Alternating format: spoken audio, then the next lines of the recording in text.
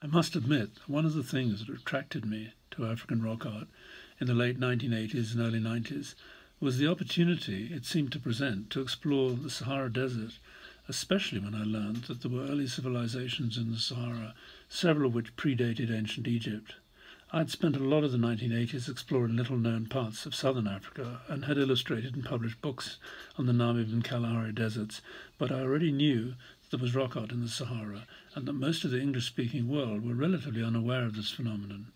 One of the key things we've been trying to do at Tara from the beginning is to create more awareness of this extraordinarily rich yet fragile art form and its contribution to our understanding of Africa's past. There's still widespread ignorance not only of the existence of the imagery and of its antiquity, but also of its artistic importance. Africa has the oldest scientifically dated rock art in the world, 77,000 years. Yet most of the continent's surviving art dates from the last 12,000 years.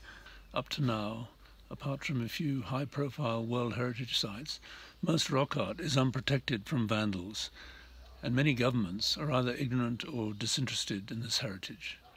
When Kofi Annan was UN Secretary General in the late 1990s, I travelled to New York, where he had agreed for us to film him talking about Africa's rock art. I can well remember him talking about a problem he described as official neglect. We need to try and change the way our leaders look at this heritage. One of our strategies at Tara in recent years has been to engage local communities in stewardship of their rock art sites, especially in the absence of tourism.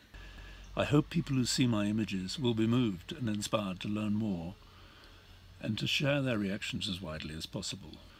With rock art we shall never know what the artist was trying to portray or why they created the image, but you can still marvel at the beauty and the artistry and wonder what these vanished worlds must have looked like.